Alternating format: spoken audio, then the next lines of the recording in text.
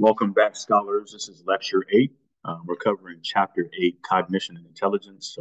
What we'll do for this chapter, we'll split this chapter up into two parts. The first part, we'll discuss Chapter Cognition, which is the first part of kind of the biggest part of what we do with thinking, problem solving, and decision making. And then we'll also talk about intelligence for part two, which will cover, how we measure intelligence, how we use intelligence to compare ourselves to others, and is intelligence hereditary or is it based on the environment we grow up in? So we talk about nature versus nurture, and so we'll discuss those things in part two. But we will again focus primarily on cognition in part one. This question is directly tied to part two. Talk about again environment and how it might affect our intelligence, and we talk about this a little bit.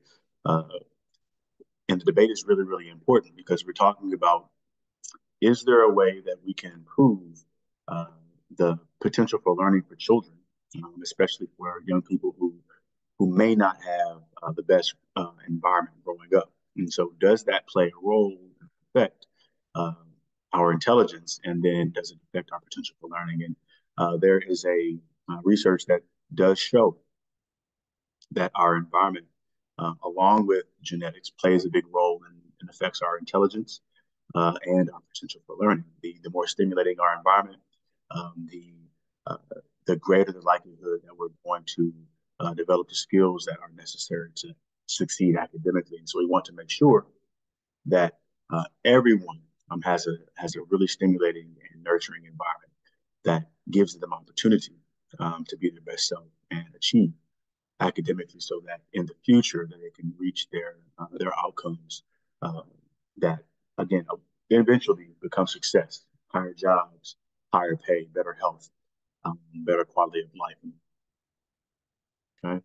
So again, we're going to break these two lectures into two parts. The first part will be how people think. So we'll talk about cognition. The second part will be how well people think, which is referred to intelligence. And so we'll talk about three primary things: language, problem solving, decision making. And we're going to discuss them in the way that um, again, we're going to talk about language, the acquisition. There's several theories that speak to how we acquire language. We'll talk about different problem solving approaches. We'll talk about the barriers to problem solving. And then we'll also talk about some barriers to making quality decisions and why we sometimes don't make the best decisions. And we'll talk about some of those concepts that explain that. Okay. So, again, Unit 1, we're going to really talk about language and how we turn our thoughts into words. We've talked about in the previous two chapters, we talked about learning, we've talked about human memory, and each of these chapters prior to this one kind of work hand in hand with language acquisition. And when we talk about cognition and intelligence, you have to be able to learn in order to, um, again, have some intelligence, and you have to have memory, human memory, in order to learn and then to practice cognition to then speak language. Okay, so we'll talk about that in more detail here shortly. But ever since the 1950s, there has been a debate about some of the key processes involved in language acquisition, and we'll talk about three separate theories here. But one of the first theories that we talk about is, you know, what we like to call as behaviorist. What is the behaviorist theory? B.F. Skinner was a behaviorist, and so he liked to think that operant conditioning was something that we used. Classical conditioning, operant conditioning was what we used to help uh, reinforce language and how we learn language. And he said that children learn language through imitation, reinforcement, and other established principles of conditioning. Where this falls a little short is we can't always reinforce some of the other grammatical rules uh, and other things uh, that we watch and are able to repeat, right? So if a child calls every four-legged animal a dog before they're introduced to other names for other animals, that we can't really always um, reinforce that, or the reinforcement of saying gold instead of went, right? A lot of those things can't be reinforced all the time. There's so many grammatical rules, past tense, present tense, and so all of those can't be reinforced. And that's one hit against behaviorists. One hit for behaviorists is the imitation piece, right? We pick up accents, we pick up different colloquialisms, different slang, just based on being around certain people. So there is a interaction between our environment and the experiences we have and the imitation and the conditioning that we experience in our environment that helps us to acquire language, but it does not explain everything, right? And so that's where some of the other theories come in. But again, some of the vocalizations are shaped by reinforcers until they are correct, right? So maybe you are saying things in past tense in a correct grammatical rule. And so maybe you are being corrected by your mom and reinforced until you are saying things that are correct. But with so many grammatical rules, it's almost impossible to correct every little incident. And so there are other theories explain why we might be able to acquire language in a different way. Okay, the nativist theory is, along with the interactionist theory, help to kind of give us a broader sense or a broader view of how we acquire language. Right, the behaviorist theory is not completely wrong, but there are some instances where it doesn't and cannot explain everything. And the nativist theory, made popular by Noam Chomsky, says that children learn the rules of language through an innate device or mechanism that facilitates the learning of language. And this uh, structure in our brain is responsible for us learning those rules of language. And that structure is uh, tuned for us to have the grammatical rules, the present tense, the past tense, those types of things, and allow us to be able to understand those things and learn those things a lot easier because we have a structure in our brain to do so. And we have what we call a native or a natural propensity to develop language because of that structure in our brain. The interactions theory kind of combines the behaviorist and the nativist theory to explain that the biology, which is the nativist theory, that language acquisition device, and our experiences through the behaviorist theory contribute to language development. And we are hardwired. We are wired to recognize sound patterns and to make up human languages based on some of the interaction between the biology and physiology of our bodies and the experiences that we have through the interactions and these social interactions that we have with people around us, not only at home, but even at school. We pick up a lot of our accuracy of language by interacting and communicating with other peers and our parents. And so that kind of gives us the interactionist theory that explains and helps us to get a more robust look at how we acquire language. One of the other debates is, how does bilingualism or multilingualism, how does that affect our cognition? And we talk about the importance of bilingualism and how it might help us to be more marketable in the marketplace when we're looking for a job, because our world is a lot more globalized. Everyone is a lot more intertwined and interspersed with one another, and we interact with different races and ethnicities all the time.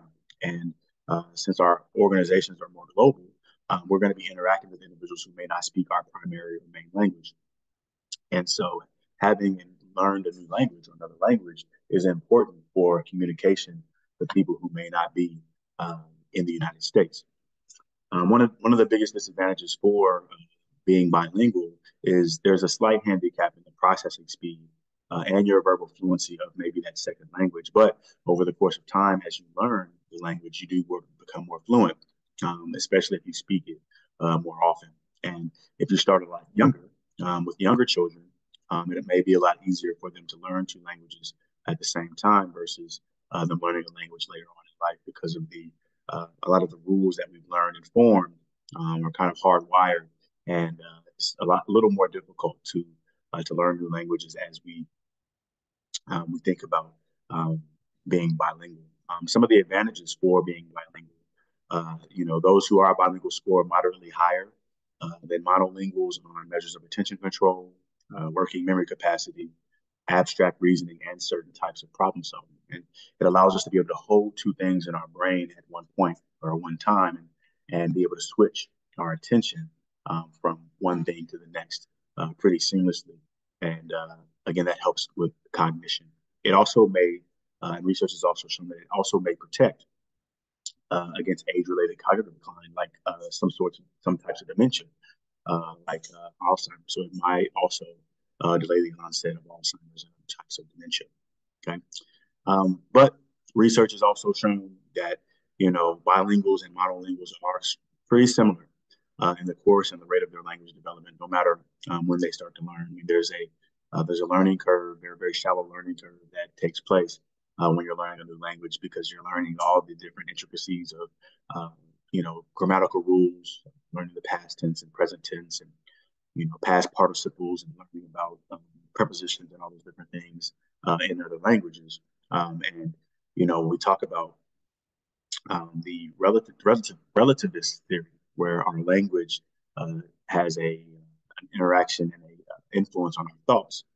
That also plays a big role because, again, as we talk about in the next couple slides, the words that we have for certain things here in America in an English language may not be in other languages because of our culture here in the United States.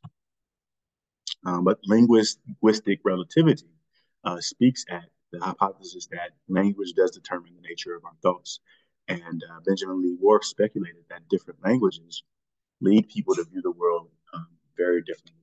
So when we think about different types of precipitation, those in Africa have never experienced snow, so they don't have terms or words for snow, right? So the way they look at their world may be a lot different. We had a class, let a student say that, she's from Nigeria, and they said that it'd be really cold in the United States. And so in the summertime, she came and she thought it was going to be cool. And so she was wearing her winter coat here in the United States during the summertime in Alabama. And we all know that in Alabama, summertime is extremely hot and humid.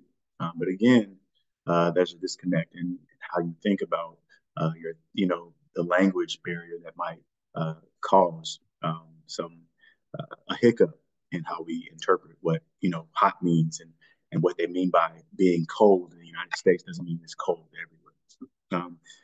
Certain indigenous peoples in certain parts of the country have different terminology and words for the certain precipitations. So when you think about someone from regions of Alaska and other cold regions, they don't have the same words that we have for snow. Vocabulary words for snow. The Inuit and Yupik people have about 40 to 50 words for snow. However, the Scots in Scotland have about 421 different vocabulary words for snow, just based on the different type of snow, the different forms of snow. And again, it talks and kind of supports the hypothesis that we do, and the language that we do have does form our thoughts and the nature of our thoughts. But again, it is really, it's really subject to, considerable research, and we're continuing debate, right? A lot of the things, especially with language, is still kind of a mystery. And so we're trying to determine, some of the regions in our brain that might influence, and does this actually matter, right? Does it actually, is this hypothesis actually being supported by research and data? And evidence is favoring it in a way, and then other research does not. But we're looking to see if there is a consistent finding of research that says that linguistic relativity is a thing. And when we talk about the perception of color in different regions of the world, and how we look at some colors, and some colors like blue. Some other cultures have different variations in vocabulary words for the word blue, or the color blue, just based on different shades. When we look at blue, we might have light blue, dark blue, but blue is blue, right? So, we have a limited amount of it. What we see might be different based on our language. Okay. So problem solving. This is unit 2. So we're in the search of solutions. What is a problem? Okay. What is a problem? I'm going to go through a few examples. I want you to think through these, and I'll uncover the answer after a while. But if you need to pause the answer to kind of think through it, please do, so that you have an opportunity to answer these questions. But it says, in the Thompson family, there are 5 brothers, and each brother has 1 sister. Okay. if you count Mrs. Thompson, how many females are there in the Thompson family, right? So you have to, again, think through the information, think through the relevant information and the irrelevant information to answer the question. And the answer you should have gotten, pause the video if you need to, but the answers that you should have gotten should be two, right? Each brother has one sister, right? And if each brother, if they're all brothers, they all have the same sister. And that one sister is that one daughter, the sister to each of the brothers, and the mom is the second female in the family. Here's another one. It says 15% of the people in Huntsville, Alabama have unlisted telephone numbers. Okay? You select 200 names at random from the Huntsville phone book. How many of these people can be expected to have unlisted phone numbers? Okay, so you think through that, think through the information that was presented, and then the answer will be provided on the next slide. Okay? The answer is none, right? It says 15% of the people in Huntsville have unlisted telephone numbers. So you select 200 names from Huntsville phone book. Right? If you're selecting 200 names at random from the Huntsville phone book, that means those numbers are listed, right? So you won't have any unlisted phone numbers because you won't find any people with unlisted phone numbers because they're not in the phone book, right? So it's none. There's a lot of irrelevant information. We'll talk about the barriers to problem solving. That's one that we'll speak on, but irrelevant information is one of those keys that we have to hone in on when we're solving problems. Okay. But when we talk about problem solving is any active effort to discover what must be done to achieve a goal that is not readily attainable. If the goal is easily attainable and readily attainable, it's not a problem, right? So it has to be not readily attainable for it to be a problem that we must solve. And you must go beyond just the information that's given oftentimes to overcome some of the obstacles to reach goals that, again, are not readily attainable. So you might have to think outside of the box. We'll look at a few examples. Some of those barriers to problem solving where you have to think outside of the box sometimes in order to get to the solution that you want to find. Jim Greeno, he proposed 3 classes of problems. And again, this list is not exhaustive, but these are 3 primary problems that we face pretty often throughout our life that, when mastered, allows us to be a lot better problem solvers. One of the first problem, the first class of problem that we face is the problem of inducing structure. So again, discovering the relationships among the parts of the problem. So analogies are good ways to talk about inducing structure in a particular problem. And so it says merchant is to sell as customer is to blank, right? And then lawyer is to client as doctor is to blank. So if you think about it, when we talk about merchant is to sell, right? The customer is buying things, so customer buy, right? The second one says lawyer is to client as doctor is to patient, right? So you have a client as a lawyer and you have a patient as a doctor. So those are the analogies that you have to use to fill in those blanks. We also use arrangement or problems of arrangement to arrange parts that satisfy some criteria.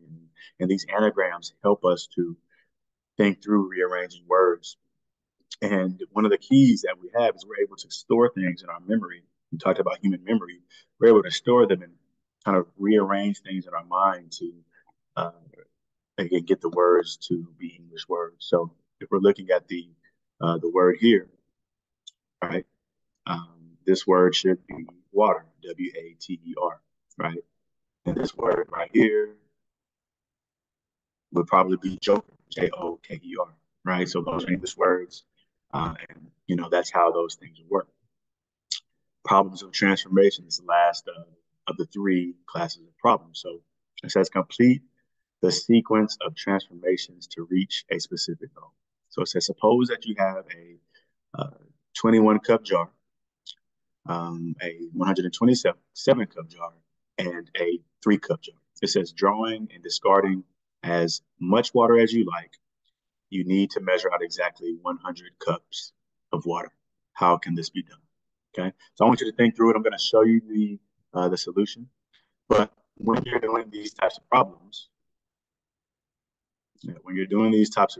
it's important that you kind of just look look at what is the goal, right? What is the goal here, right? So I know I have to get to 100 cups. I have 127 cups of water here, 21, and then 3, right? So I'm just going to give you the equation, and you'll be able to solve it. So the equation that is used for this transformation is going to be B, okay, minus A minus 2C, right? So let's do the math. So we got 127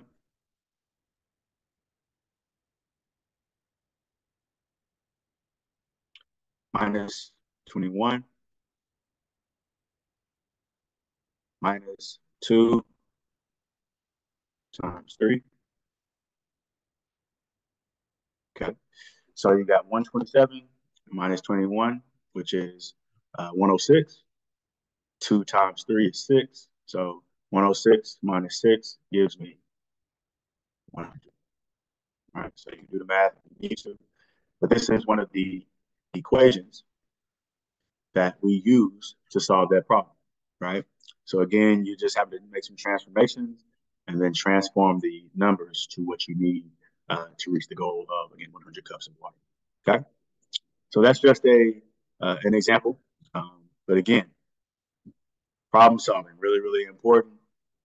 And so you got to be willing to, to do the math, think through some of the problems in a different way so that you get the solutions that you want. Okay. Let me go back to my laser pointer. Okay. All right. So we looked at some of those problems before, some of the word problems, and there are some barriers to effective problem solving. And let's talk about a few of them. One of the most important ones is, and it's done a lot in standardized testing, where they provide you with a lot of random information that has no, it's not going to really help you solve the problem, right? So irrelevant information is when you figure out what information is relevant and what is irrelevant before proceeding, right? So if we go back to the phone book example, it said 15% of uh, people in Huntsville, right, have unlisted phone numbers in the telephone book, right? And they say at random they select 200 names at random out of the phone book, right? But those are names that are listed in the phone book. And so then when they ask you how many names are, again, selected out of the phone book that are unlisted, there are none because those numbers are not listed at all. And so you have to get rid of all the irrelevant information from the relevant information, and you'll realize that it's none because of all the irrelevant information that was provided. Functional fixedness is when you perceive an item only in the terms of its most common use, and you're overlooking obscure, little noticed features of different problems that you're given, right? I don't know if you've ever seen, but in some movies, you have people that are trying to start a car, right? So they don't have a key. And what they do is they get a screwdriver, they stick it in the ignition, they turn it, it turns on, right? So someone who would have functional fixedness wouldn't think to use a screwdriver to turn the ignition over, right? But those who know that the screwdriver can be used in that way, right? Or using something that's not necessarily a ladder, like a chair or a table to stand on to grab something that you need up top, right? So again, using some flexibility and changing your perspective is part of not having functional fixedness. But if you do have functional fixedness, then you're really, really rigid and your flexibility is hampered, right? Mental set is persisting and using problem solving strategies that have worked in the past, right? There are going to be some things that you encounter in your life that at one point in your life, you're able to use a strategy to solve an issue. Um, Sometimes we try to use the same solutions um, for people. Maybe we have a conflict with one of our relatives, and you think the last time I did it this way, and we were able to resolve the issue that we had. And it's a similar problem, but we were able to resolve the issue.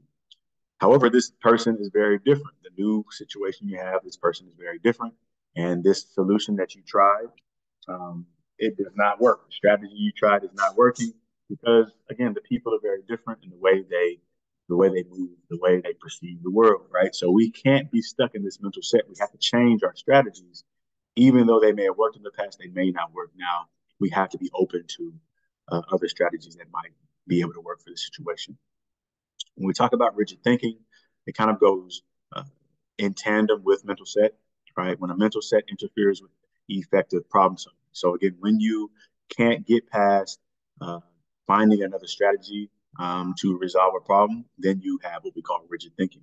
And rigid thinkers are no fun to be around because they slow down progress, right? We need individuals in the room who can think outside of the box, who can see a different perspective and be a little more creative.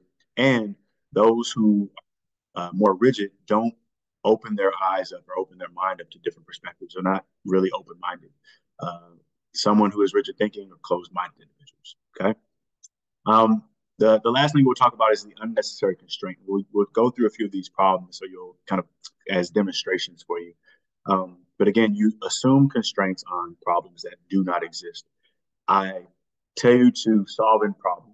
I don't give you any major constraints, and you place a constraint on them without me having to do so. You do it yourself. And that again, thinking inside a box that's not even there. Okay. So here is a problem that shows an example of irrelevant information. All right. So it says, as I was going to St. Ives, I met a man with 7 wives. Every wife had 7 sacks. Every sack had 7 cats. Every cat had 7 kits. How many were going to St. Ives? So all of the irrelevant information, I'm going to highlight it here. Go to my pen from a highlighter here. So all of the irrelevant information is here, right? I don't really care. Excuse me. I don't care. I don't really care about all the 7 sacks, all the 7 cats, all that. I don't care about that because all I'm saying is I was going to St. Ives. I met a man. I met him on the way. Right. That means I ran into him on the way. That means I'm continuing to go to St. Ives. He's going in the opposite direction. So how many people were going to St. Ives? One. One person was going to St. Ives, and that's kind of what we should be doing, right? That's how we should think about it. Okay, that's the first one, right? Just eliminate all the other irrelevant information. The man, all of his wives are going in the opposite direction, so one man was traveling. Okay, it says you were given a candle. And this is an example for functional fixedness. It says you were given a candle, a box of matches, a box of thumbtacks. How can you fix the candle to the wall and light it? You see all the components here. You got the candle, you have the box of thumbtacks, and you have the box of matches right here. How would you do it, right? You're able to, and again, your cognition is allowing you to rearrange these things, to reimagine, to imagine how it might look attached to a wall, right? How do you fix a candle to the wall, right? The solution, you can pause it and think through it. But the solution is you have your box, you have your tacks, your thumbtacks. You use those thumbtacks to attach it to the wall. You place the candle on the inside of the box. You light the candle, boom, you solve the problem. Okay. Here is another problem that we run into. And this is an example of the unnecessary constraint problem, right? I've given students over and over time to solve it. I think I've had a couple of students solve it. I know many of you may have seen this problem in maybe on TikTok or in social media, but how might you solve it, right? Here is one way, and I'll show you, okay? You can pause it, try to solve it on your own, but here is one way you can do it, right? You go up, right? You go over, right?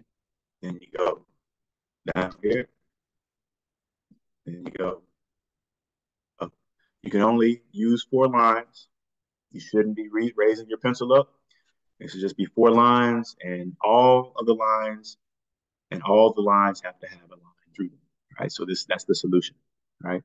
That was the solution to that. Okay. But again, many of you might have just, let me get my pointer.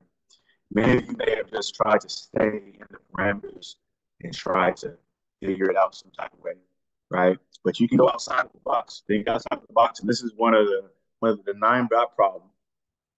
It's one of those puzzles that uh, kind of created that saying, thinking outside of the box. Sometimes you have to go outside of this box, right, in order to solve a problem. And so being creative, being open-minded allows you to solve problems in a more effective and more efficient way. Okay. So here are some approaches to problem solving. All right. You have insight, trial and error, heuristic, forming sub goals, searching for analogies. Many of these you do already, right? Insight is just kind of a sudden discovery of a correct solution. You do a lot of trial and error. You try something out, it doesn't work. You get kind of close one time, doesn't work, but eventually you get to that last problem, and man, now I got it, right? It just happens. The sudden discovery of the solution. And we've all had that kind of that light bulb eureka moment that happens, and one of the best feelings ever when you get that insight on something that you've been trying to solve for a long time. Trial and error, again, trying different possible solutions sequentially to discard those that are in error until one of those works. And one of the disadvantages to this is if you have a limited number of solutions, it's going to work for you. But if those solutions are unlimited, then trial and error is likely not the best route to take. You might want to try a different strategy to solving that problem. Heuristics is another, right? A guiding principle is just a rule of thumb. It's kind of a shortcut that we use. We use a lot of shortcuts in decision making and problem solving, but we use these to solve problems and make decisions. Those heuristics, kind of the shortcuts that we take. So again, if you find yourself sitting in a traffic jam, for example, right, you may quickly consider other routes, taking one to get moving once again, right? So one of the shortcuts or a different route helps me to keep going towards my goal. Forming sub goals. If you've ever had a big paper or big research project or paper, then you have to formulate some sub goals. Maybe you're writing different sections. Maybe one day you're writing the introduction, the other day you're writing the method section, one day you're writing the results, and then you're writing the conclusion and then the discussion section. Right? You're forming sub goals, and there are intermediate steps toward a solution. Right? There's an end goal, and you have these sub goals in order to reach the end goal.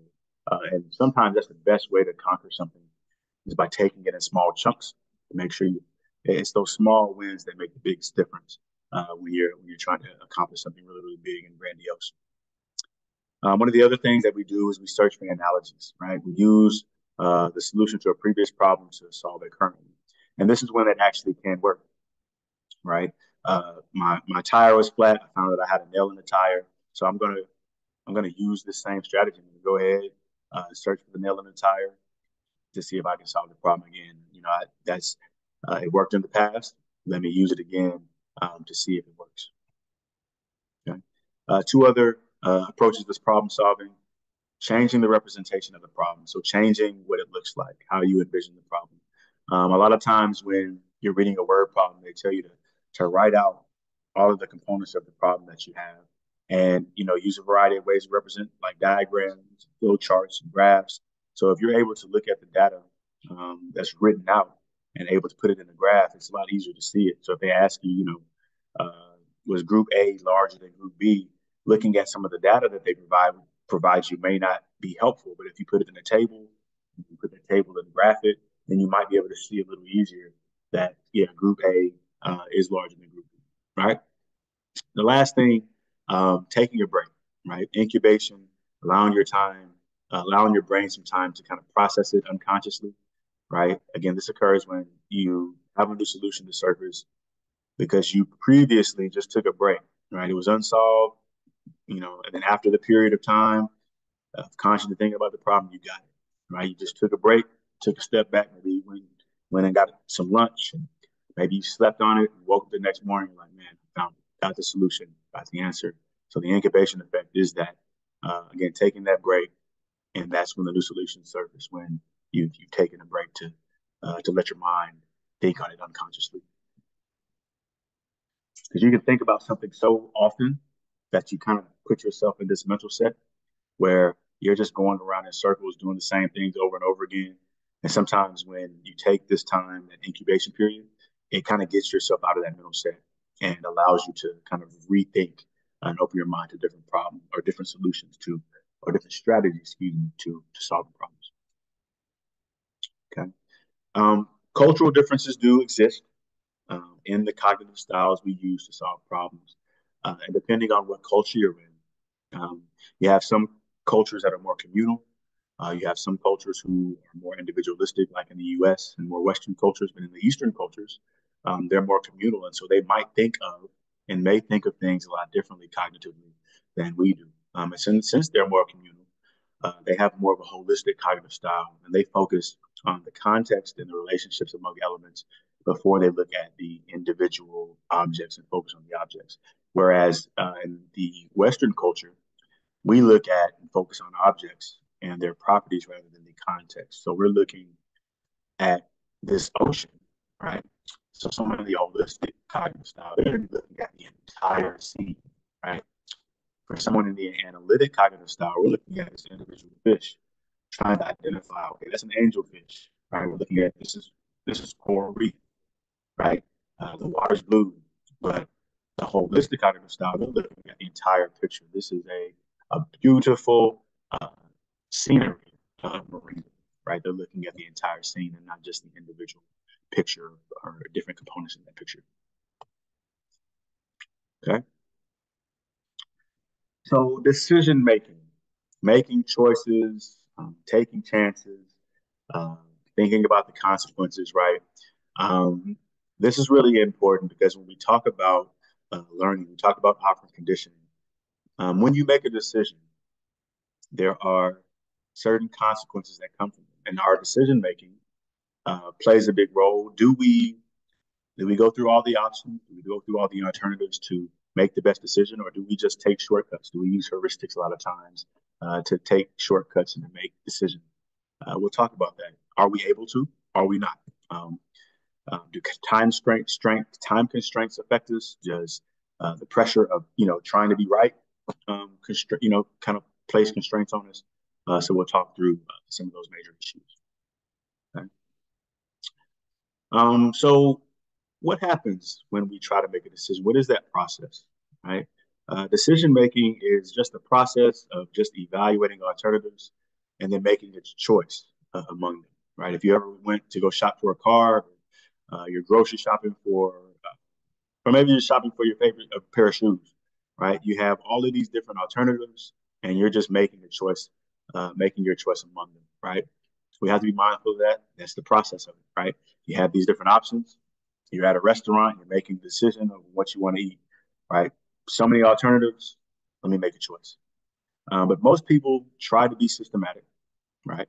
And rational in their decision making. But there is a theory that says we have what we call a bounded rationality. And it states that people use simple strategies that focus on only a few facets of options. And this often results in irrational decisions that are less than optimal. And this says that, you know, as humans, we have so many different things going through our minds at one time, and our capacity to think, cognitive capacity, is limited in how much we can focus on one thing over another, right? And so we do use simple strategies, and we use a lot of heuristics and shortcuts to just make the best decision we think is at the time. It might not be the most optimal, but it's good enough. So we make good enough decisions to get us, you know, to get us by, right? What if we were able to take time to think through every alternative and then try to make the optimal decision, right? It would take us forever to make decisions. So again, the simplistic of the strategies that we choose help us to be more effective and efficient in our cognition and our capacity to make decisions in a faster and more uh, energy efficient way. It says people have limited ability to process and to evaluate information on numerous facets of possible alternatives. So with that limited ability, we have to choose and select the most simple strategies that we have. Okay? Oftentimes, we make decisions and they may not be optimal because we are in what we call choice overload. And this happens when uh, the potential for rumination and post-decision regret, right? When we have so many different choices, so many things to choose from, we make a decision and then ultimately we have a regret of the decision that we made. You're at a restaurant, you're looking at the menu, you see everybody's ordered their food already, but there's so much to choose from. You choose the tacos because yeah, you choose tacos all the time at other restaurants, and then you get the tacos and they aren't good at all. So you have this post decision regret, right? People also may defer decisions if they have too many decisions. So they just go with what they know instead of trying and looking through the menu to see what may be the best option. Um, One of the other things that happens is when we have less confidence and satisfaction about our decision, that is because of choice overload, right? Because when you have so many decisions, we don't feel as confident when we make decisions because there's so many different options and it's kind of overwhelming and creates an anxiety when we have those. Choice overload also has to determine, depends on our decision factors, right? Do we have time constraints? Is there a lot of complexity and comparability of the options? Is there a presence of an option, obvious best choice? When you're looking at a menu, there may not be an obvious best choice, especially if you like all types of foods. I'm a foodie. I love all types of cuisine, and so it would be really difficult for me to find the optimal choice because of that. Or maybe you go to a restaurant and all of your friends have been there several times, but this is your first time and everyone has ordered their food and you're like, just let me get that, right? So again, that less confidence, less satisfaction in your decision, right? But those who feel knowledgeable, those who have a knowledge of what's going on about the set of options are less vulnerable to choice overload. So if you've been to Chipotle, my first time in Chipotle was really overwhelming because they had so many ingredients to look at. And I'm like, okay, what goes what? Right now I know I can go get brown rice and I can get the beans and I can get the vegetables. And if I don't get a meat, if I go meatless, I can get guacamole, right? So I know that I have some knowledge now. And so when I go in, I'm not vulnerable to choice overload because I know specifically what I can get, what I want, what combinations work. And that makes my opportunity, it makes my time there a lot more enjoyable. Okay. When we're making decisions, there's also what we call decision fatigue.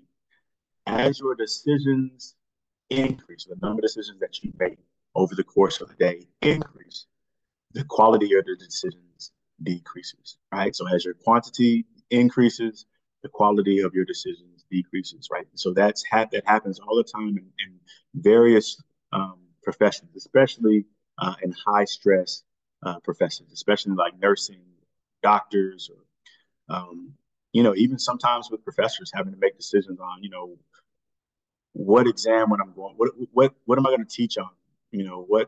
What assignments am I going to assign? All those things happen over the course of the day. And by the end of the day, you're making some really, really bad decisions, right? So psychiatrist Dr. Lisa McLean says that after making many decisions, your ability to make more and more decisions over the course of the day becomes worse. And we make over 35 decisions per day, if you believe it or not, right? Everything that you do to decide to go to school or decide what you're going to wear, decide to speak to him, to speak to her, or, to eat chips or, to turn your phone off.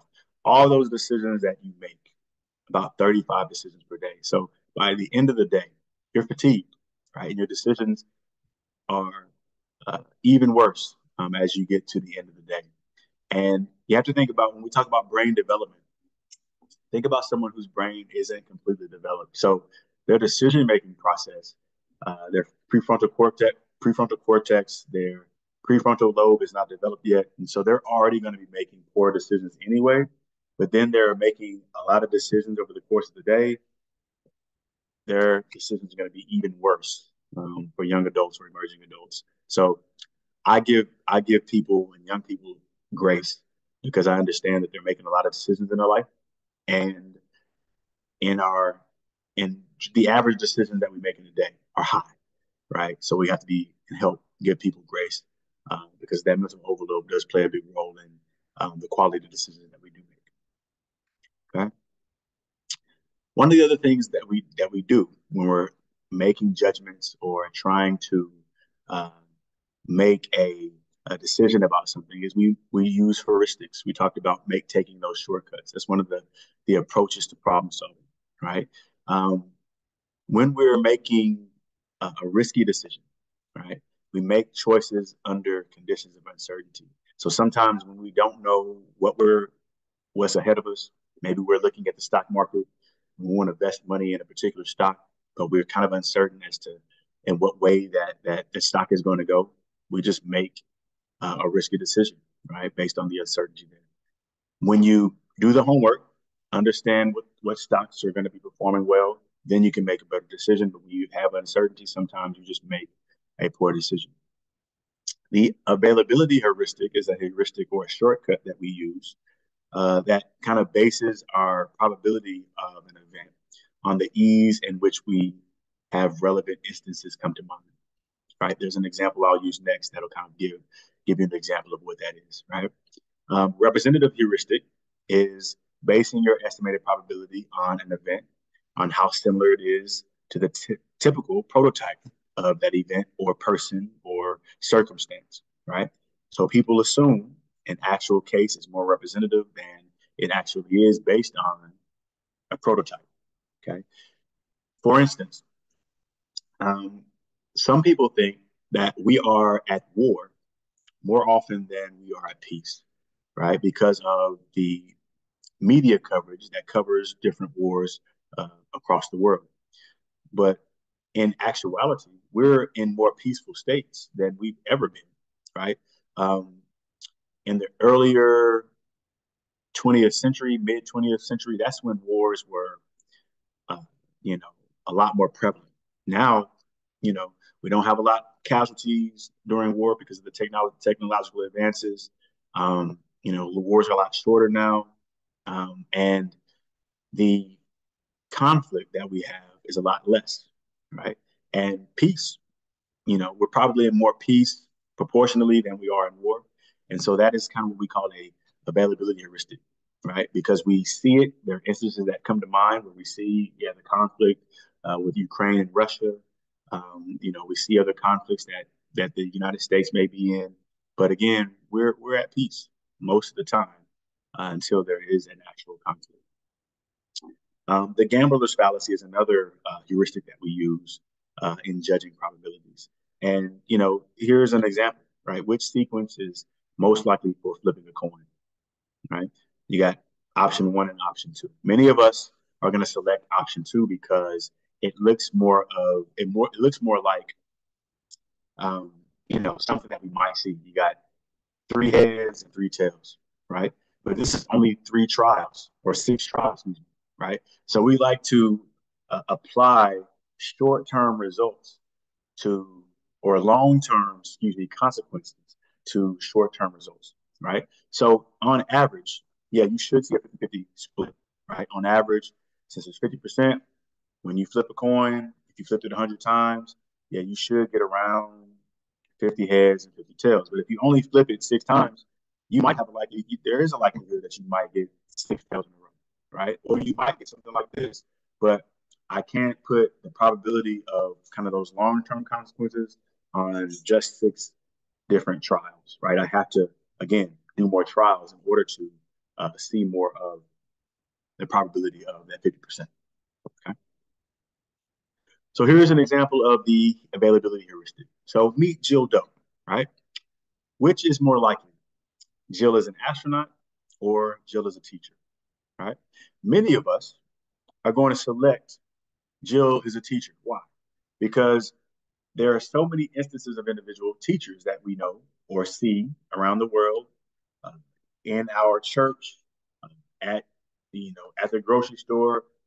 We see teachers more often than we meet an astronaut, right? So the availability heuristic is, okay, I see teachers all the time. They're the most available, and I see them most often.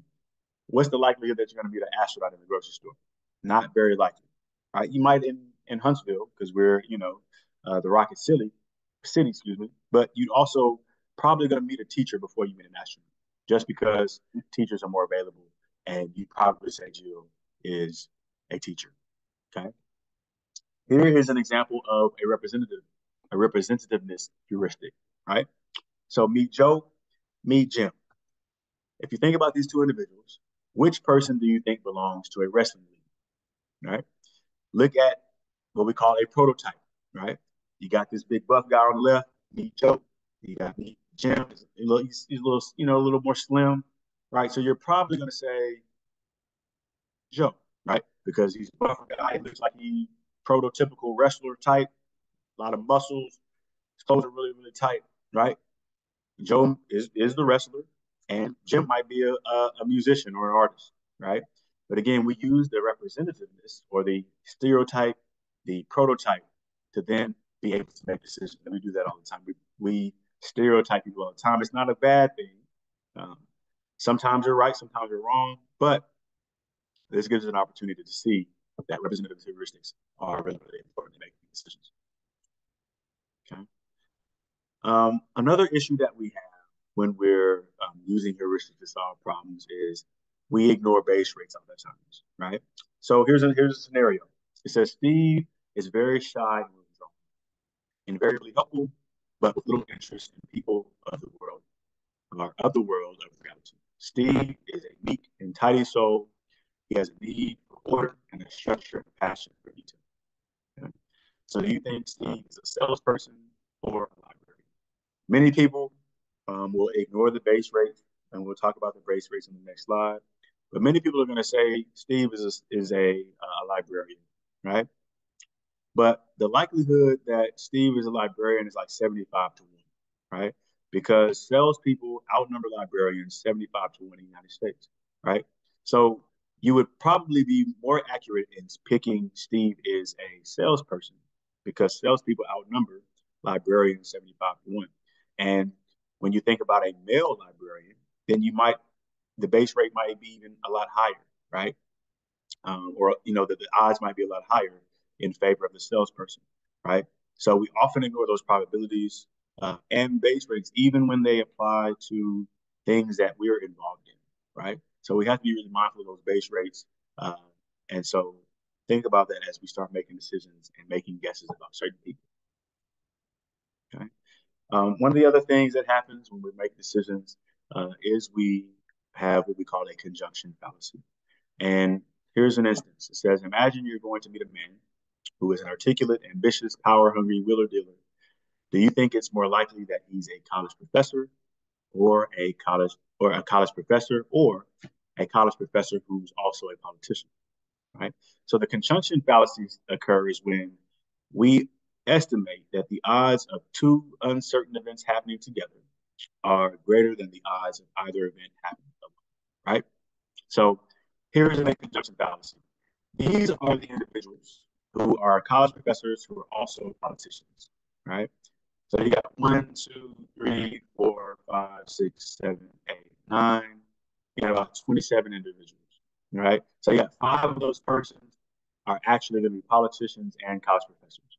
But the greater majority, the 22 others, those are the ones who are actually college professors. So the likelihood that you're going to meet a man who is a politician and also a college professor is slim chance, right? So the odds of just meeting a professor are higher than you just meeting a professor who is also a politician. So we have to, again, that conjunction fallacy. So we attribute this powerful influence, again, to the representative heuristic, right? Because we think he's power hungry, he's a wheeler dealer, he's articulate, he's ambitious. We're like, oh, that's a prototypical politician, right? But he could just be a business professor, right?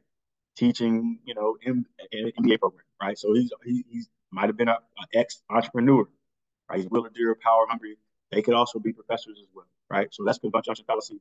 The odds of two uncertain events. These are really uncertain events uh, that happen together rather than the odds of either event themselves. Right?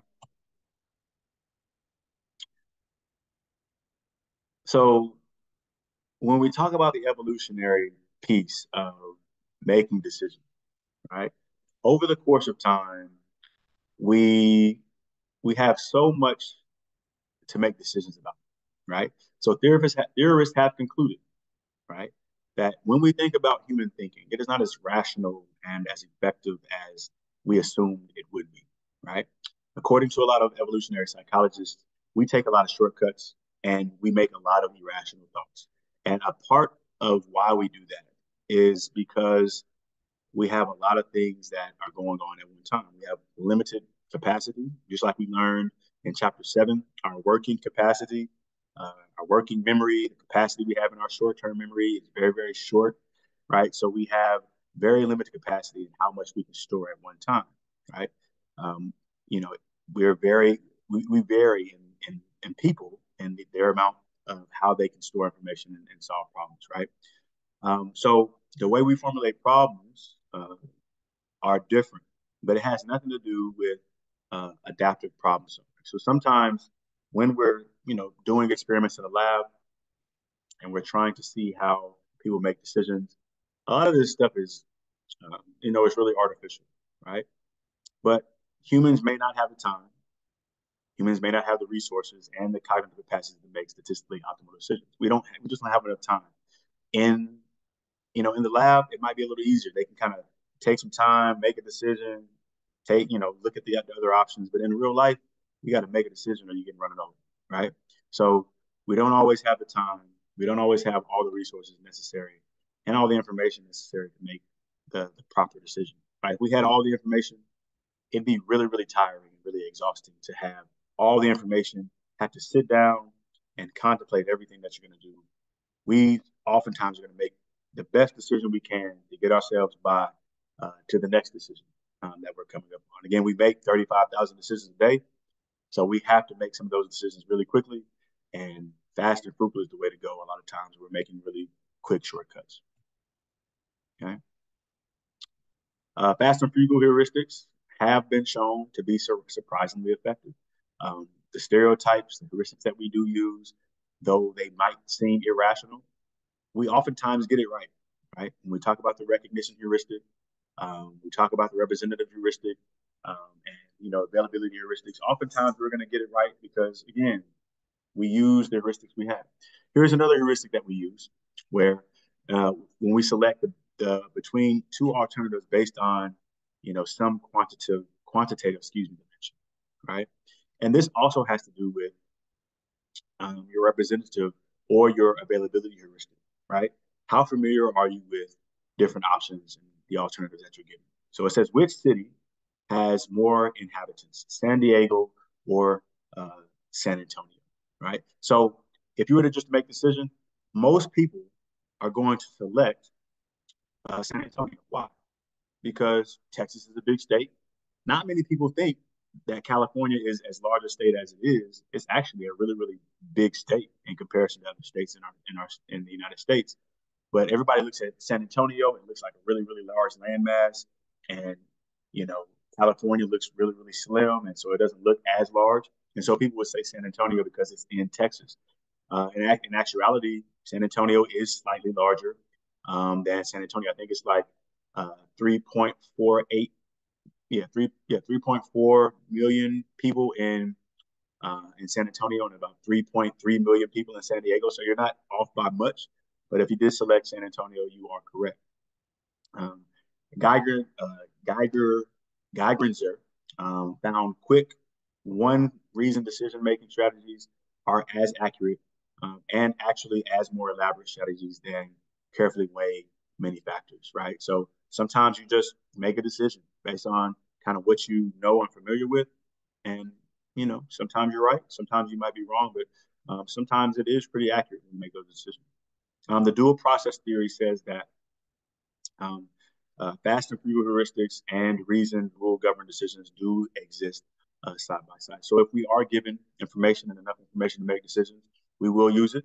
But if not, then we're going to use our best judgment and make the decision based on what we feel is the best way forward. Okay, so we're going to stop there, and we'll pick up on chapter or part 2, excuse me, chapter 8. We'll pick up on that in on part 2. We'll talk about measuring intelligence, how we measure intelligence, how we compare intelligences, and just what intelligence means to us as a human race. Okay, you all have a good one.